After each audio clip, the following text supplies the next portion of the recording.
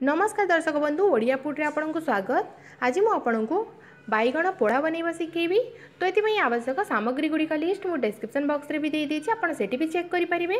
सामग्री गुड़िक हैला गोटे बड़ साइज रो बैगण, अधा छोट साइज रो प्याज नेबे छोट करी काटिबे, किछि धनिया पत्र नेबे छोट करी काटिबे, 2 कोल रसुण को मु छेंची नेछि, गोटे कंचा लंका छोट करी काटिबे, लूण स्वाद अनुसार आउ सोरिष तेल अध छोट चामच।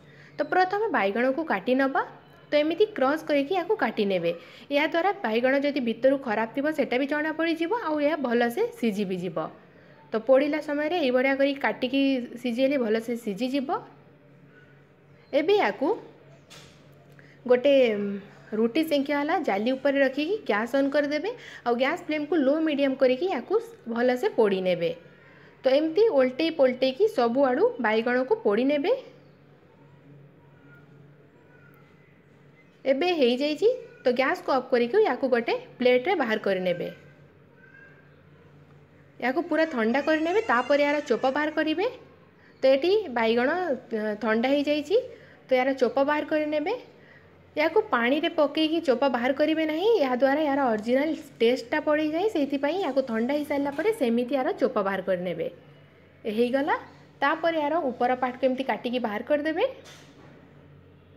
एबे या गोटे बॉल रे पकेइबे आउ या मैश करेंगे। आपण या हाथ रे भी मैश करि परिबे, किंतु मु एठी या गोटे पोटाटो मैशर रे मैश करछि। तो भल से या मैश करदेबे।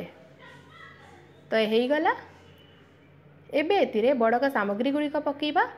तो पियाज, धनिया पत्र, रसुण, कंचा लंका पकेइदेबे। तापर एतिरे स्वाद अनुसार लूण पकेइबे आउ अध छोट चामच सोरिष तेल पकईदेवे।